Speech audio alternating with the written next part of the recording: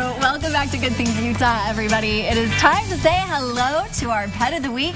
Tama Martin from Best Friends Animal Society joins us with an animal that I actually don't know how to pronounce this one's name. It's interesting. It's Balthasar. Balthasar. Yes, and I Googled it, and it's either biblical or it could be a hip-hop artist. Or a restaurant in New York, a pretty well-known restaurant. Yeah, Balthasar. Balthasar. He's such a distinguished gentleman. That's such a fitting name. He is. He is. So handsome. He's only 6 months old, and today's actually his first day up for adoption at Salt Lake County. I guess he came in very malnourished and with an upper respiratory infection, so he's been treated and he's put on some weight and he's all healthy now. He's very affectionate and beautiful, and one of the only kittens, maybe the only kitten currently up for adoption. Super playful. You can tell. Like, he just has this fun little energy about him. Yes. He's curious and fun. How long does it typically take once an animal comes in, like so, maybe malnourished or having some issues, to get them ready to adopt?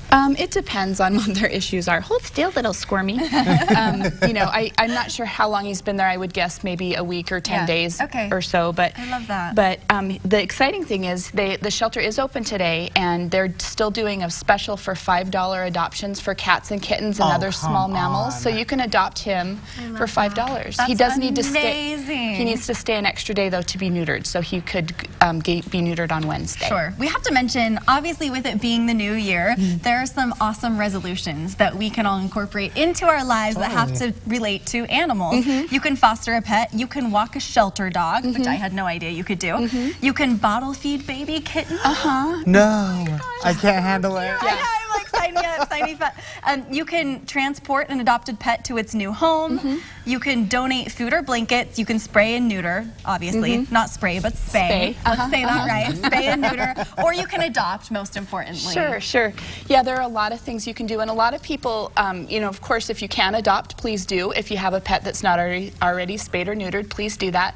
But there are a lot of things you can do to volunteer and help out and donate and spread the word without having to take in another animal in your home. So thank you so much for coming and for the ideas. Balthasar is at Salt Lake County Animal Services. Tama is from Best Friends. We appreciate both of you coming today.